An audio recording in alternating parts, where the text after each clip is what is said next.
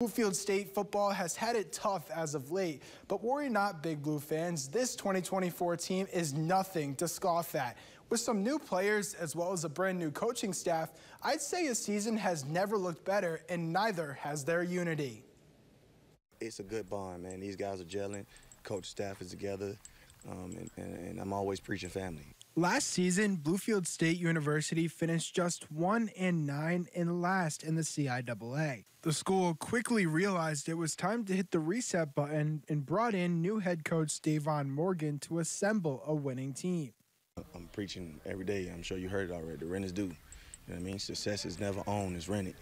And the rent is due every day. So we got to make sure we still chipping at the bit, you know, staying dedicated to the grind and just doing the little things right. Morgan knows a thing or two about playing at the highest level. As a former NFL player, he's guiding the team with all of his knowledge.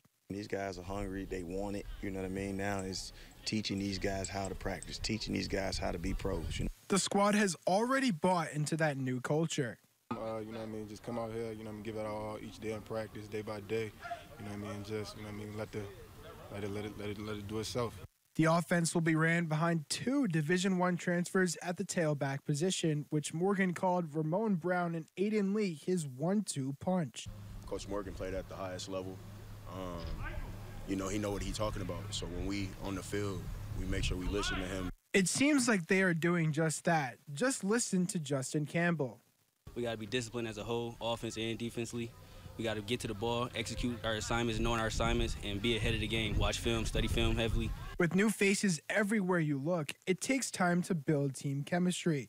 But the Big Blue roster got right on that from the start. I mean, we had, I think, the first day we all met as a group, and, you know, we introduced ourselves and we got to know each other.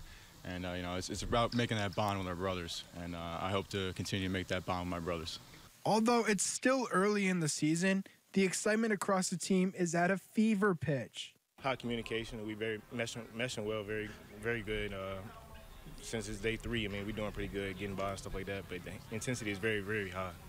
After the lackluster season last year, Coach has one final message for the fans.